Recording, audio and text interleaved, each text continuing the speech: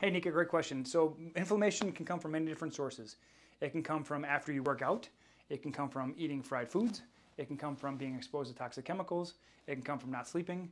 It can come from stress in life.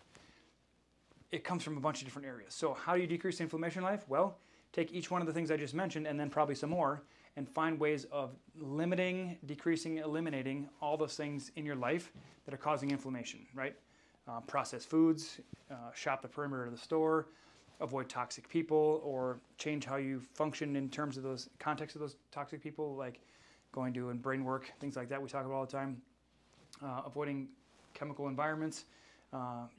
Yeah, thank goodness. Makeup, perfumes, beverages, like stop drinking pH balanced water because it's just going to jack your guts up even more than they already are.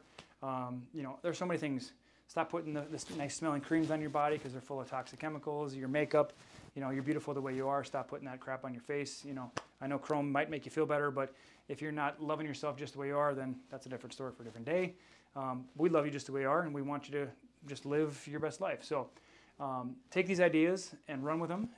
Just take one at a time if you feel overwhelmed, like, holy crap, that's a lot of stuff. Take one at a time. My beauty products, my food, my exercise, my environment, the people in my world. Yeah, stop putting Glade in your car.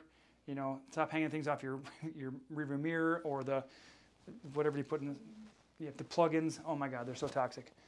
Change your laundry detergent. Go non-toxic, 7th gen. Things like that are helping the environment, not hurting it.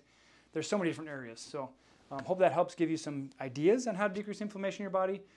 You can do healthy foods. Eat the rainbow. Take fish oils.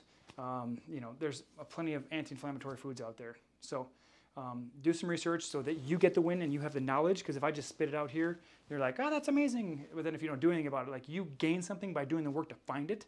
And so I don't want to give you everything. I want to give you prompts in order to find them. So then you get the win. You're like, oh, okay, this enters my knowledge base and I'm now wiser. I can share with other people, rather than be like, go watch that video. Like, you become, your life becomes your message. You start living the way you want to feel, and then you show everybody else and they're like, what are you doing, right? It's pretty cool. So good luck. Hope it helps, and let us know if you have any other questions.